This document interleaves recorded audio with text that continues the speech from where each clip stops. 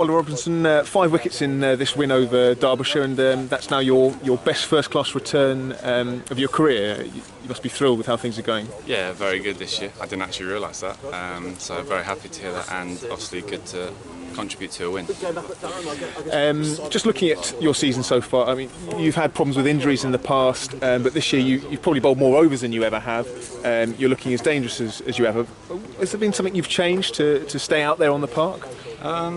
I think having a winter in Australia and doing a lot of fitness in Australia has helped massively. Obviously my winter there went really well, and then coming back here I hit the ground running, which has definitely helped. I think the previous years there's always been niggles, but at the start of the year not always played every game, whereas this year I've had a continuous run, and obviously the physio team and everyone have been outstanding, which has helped me stay on the park.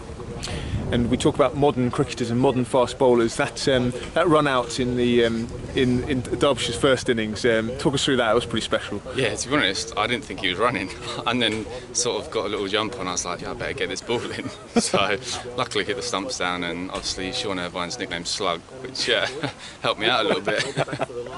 Oh, well, very well bowled.